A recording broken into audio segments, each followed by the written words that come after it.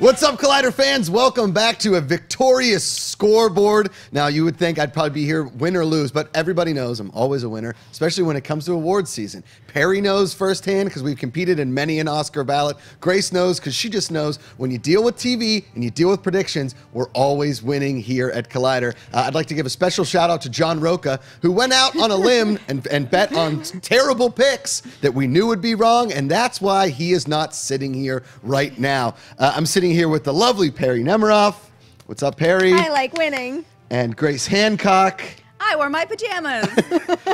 We went undefeated in the Golden Globes, and I tweeted it out yesterday. They were easy picks to make, but that shouldn't take away from the amazing year of television we had. There were just clear winners in this particular award show. We all won. We nailed everything. I want to give a special shout out. Hold on, let me pull up my phone here. I want to shout out to Rafael Sanchez, who jammed in my Twitter feed. Claire Foy is definitely going to win. You're all idiots. And guess what? Elizabeth Moss won.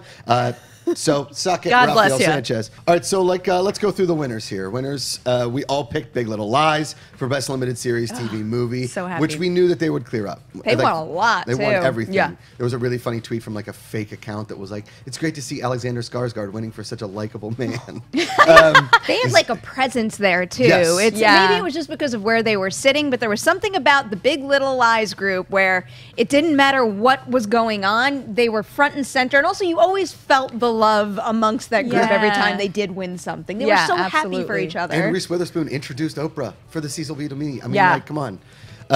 Cecil B. to Me, Cecil B. to whatever. It's fine. Oh, no. Red along. All right. Best Actress, Musical or Comedy, Rachel Brosnahan wins for Marvelous Mrs. Maisel. We talked about the beginning of the show. She deserved to win. There were some really good people in this. I mean, if my second choice would have gone to Alison Brie and Glow, but there was clearly one person above and beyond in this whole thing, and her speech was awesome. Yeah, it was so cute. I love when she was like, "Oh, you're Oprah. Hello." Like, I was like, "You're adorable." Yeah. And like I said earlier on when we first started talking about this, her role was the toughest. Like, I'm sorry, but it was. Like, she's in a time period. She has a dialect. She has a whole family of Jewish people. Like, she has to be a comic. Like, I mean, there was so many layers to that character. It was the toughest performance, and she absolutely nailed it. Yeah. She is just one of my favorite actresses right now because obviously I love the show, but then to see someone get up there and have the right balance of heart and professionalism, that's the sign of somebody who's going to go a long way. So I'm just so happy for her. I can't recommend this show highly enough, and I pushed you on it, and you were like, I'm "What should happy I you watch over the did. holiday break?" I'm happy There I isn't took one. your 2017 videos very seriously. There you Between go. that and American Vandal, I'm in good shape right now. There you go. Yay! All right, Best Actor, Musical or Comedy, Aziz Ansari for Master of None. There were good nominees here, but there was a great nominee in this category, and it was Aziz. He stood out above all of these, even as much as John Roca wants to say, "I love Dick" for Kevin Bacon. No. So Aziz Ansari, obviously, we all picked him, and his speech was fantastic. He called out his parents. I mean, it was So really sweet. just a sweet thing, but also kind of nice in the fact that he was like, "I didn't want to lose this twice." Yeah. Like, kind of a cool Well, thing. sure. And also, like, I hope that everybody is well aware how involved he is with the production, with the writing. Like, that's his show. It's not just that he's doing a great performance. He's running that whole ship. So it's 10 times more impressive. It makes him, in my opinion, 10 times more deserving of the award. Yeah, it's for all these reasons why he became the front runner when you're doing a prediction list like this. Yep. It seemed like he was the most likely to win, especially given his past with the show, and I'm glad his moment finally came. Yeah. Let's do Best Actress Drama. Elizabeth Moss. This was, again, a clear cut. I will say, when they cut to Catherine Langford in the crowd, that girl were looking good last night. My goodness. I don't know. I mean, that show is dark. But listen, Elizabeth Moss was the clear winner here, as much as Rafael Sanchez wanted to say Claire Foy. Listen, Handmaid's Tale is so relevant right now. It's so relevant.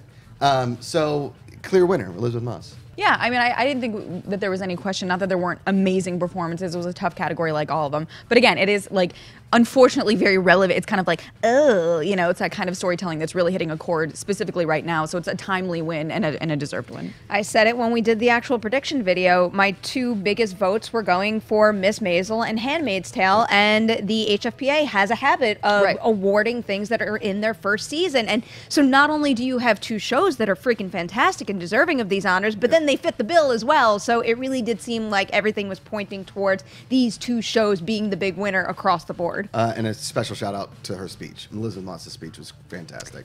Really, really well done. Yeah, absolutely. Best actor drama, Sterling K. Brown. This was clear in a way. Here's the thing. Freddie Highmore, put that aside. Jason Bateman. There were the only two. There was like the only two new ones. Jason Bateman in Ozark, and Sterling K. Brown in This Is Us. I mean, he wins the Emmy, but again, Sterling K. Brown is that show.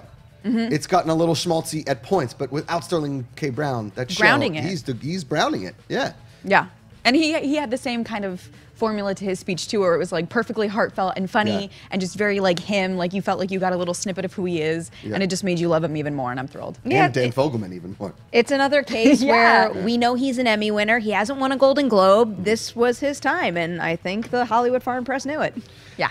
Yeah. Best TV series, musical, or comedy. We've said enough about Marvelous Mrs. Maisel. We can't say anything more. It's we perfect. picked it. It's done. It's amazing. Again, if you're not watching it and you haven't watched it, stop everything you're doing and Like just watch everybody it. can love that show. Yeah, My dad 100%. would like that show. My boyfriend would like that show. You like that show. Rat likes that show. There's awesome. nothing to not like. Correct. Best TV series, drama. Now, this was probably the toughest category to pick, I think, because I think a lot of people wanted to pick Game of Thrones. But Handmaid's Tale, again, in the times that we're living in, and, Right. and how the theme of this show was, with everybody in black and this whole thing, Handmaid's Tale was the clear favorite. And like you said, first seasons of things. Yeah, that's. I mean, that's really what separates it. You know, statistically, I don't know what you want to call it, from everything else in this group. It's the only first timer in there, and the only other one that I was thinking maybe could have stolen it is The Crown. But really, once Elizabeth Moss had won, I'm like, well, that's Yeah, exactly. that's it. It's over. And I'm happier that it won over Game of Thrones, even though maybe in my personal opinion, I do maybe think that Game of Thrones is more my favorite show between the two. But also, Handmaid's Tale is timely storytelling, and also this like massive cast, a lot of like female talent. I felt like that was the more effective win, if that makes sense. Like I'm happier that Handmaid's got it, even though I personally like Game of Thrones more. And the Fiennes brothers beard was just on point. Always. Gotta appreciate it. All right, that's our Collider Scoreboard, Golden Globes TV edition. You're looking at the three winners: Perry Nemiroff, Grace Hancock, Josh McCouga. We were undefeated. If you were undefeated, let us know. Let us know if you like Collider Scoreboard, and we'll see you next time. Subscribe, like, comment, tell everybody about the channel. Golden Globes. We'll see you at the Oscars.